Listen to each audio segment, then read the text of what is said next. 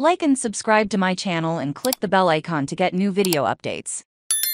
Oscars 2024, Richard Dreyfuss talks inclusivity mandate. Richard Dreyfuss got red pill and speaks out everywhere. People will have him. That makes him a hero, I think. Of course he's being vilified by the social justice police as an angry white man, because he which of course will be. But we don't live in an age of heroes. We live in an age of cowards. It's understandable. Nobody wants to lose their job or their status or their friends or their platforms, so they go along to get along. The problem for the Academy is that these standards are being introduced at a time when the entire soup-to-nut industry has been completely transformed by awakened mandates, but not quite. Where they are still using these standards, it's not in writing or casting, it's in the tech categories. This is where women still fail. It's just that nobody sees it, so nobody talks about it. The report that Marshall Flores and I do every year in Women's Build Media Center can be found here if you want to see the stats. They are fierce for the non-acting categories. There is no reason not to have inclusion writers or inclusion mandates on the bottom line. The problem, of course,